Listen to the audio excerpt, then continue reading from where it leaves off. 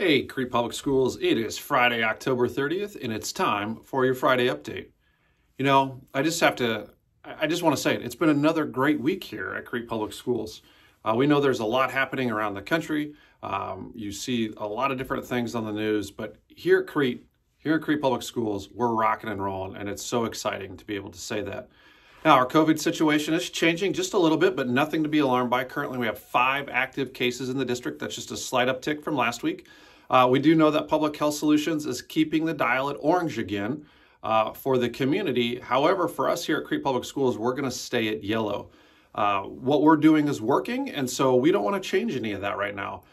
What we have to make sure we do, especially as our fall activities have ended and we're heading into the winter season with everything being indoors, it is going to remain critical that we're wearing those face coverings, we're practicing social distancing, and we're washing our hands frequently. Those are the things that are working and that are keeping our kids in classrooms and our athletes and performers on the stage and on the field. And we're excited to be able to offer those opportunities. We just want to keep going with them. A couple different things came out this week from the NSAA. That's the governing body that oversees activities. They put some mandates in place to make sure that there are safe practices in all schools for all competitions. So for the winter season, any NSAA sanctioned event like basketball or wrestling, all non-active participants, so that would be the kids on the bench, the kids on the sideline, and coaches will be required to wear a mask at all times. Spectators will be required to wear a mask at all times.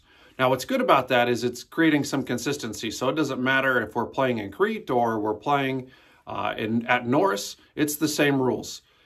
The other issue that we're working through, and we're starting to get it hammered out a little bit, not a huge change for us though either, is we're still under that current DHM that limits indoor capacity to 50%. So what we're looking at right now is, like we did with football, probably 4 tickets per participant.